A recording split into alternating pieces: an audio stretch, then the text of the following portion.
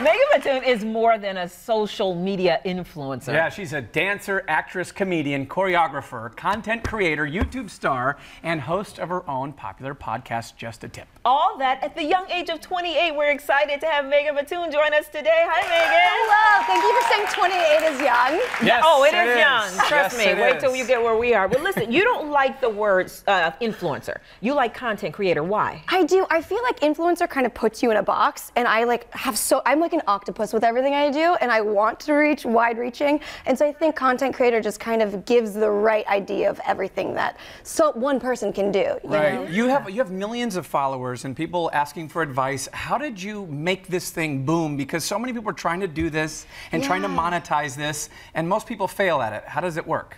I wish I had the answer.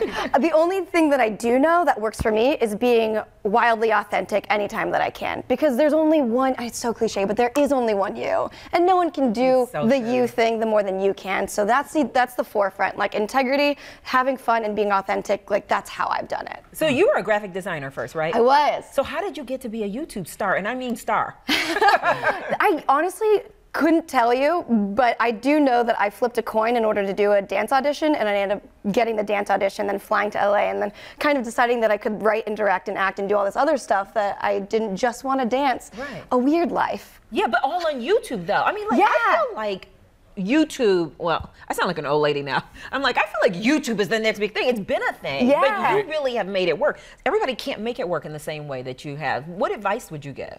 I think consistency is super important. Just like continue to hit them with what you think is best. So like believe in what you do and do it so much. Yeah, it's pretty crazy though, because like in our generation, we're just a little bit older. In our generation, we're like, we want to do this when we grow up. We want to be an actor. We want to be whatever. We want to be a fireman. And now the #1 job that kids talk about is being a YouTuber. How? That's crazy. It's crazy. This didn't exist when I was in college. Like I couldn't sign up for this class, but now it is an actual course. And this is full time for you. I'm teaching it. This is full time for you. Yeah. And you can make a good living doing this. Absolutely, which is inane to think. Would you ever consider teaching a course?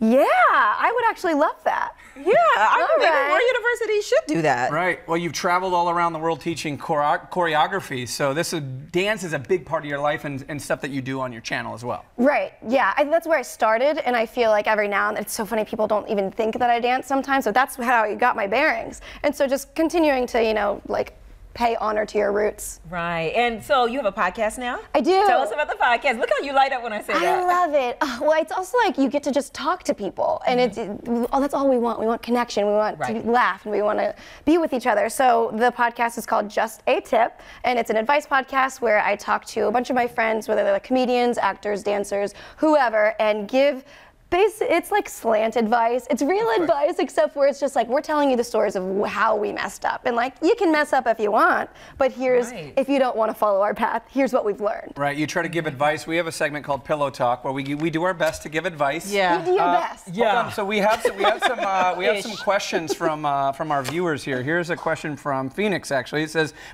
is really good to me, but he always talks about his dog. How do I get him to talk about his dog less without hurting his feelings? We have a weekend getaway coming up, and if he talks about his dog the entire weekend, I will pull out my hair.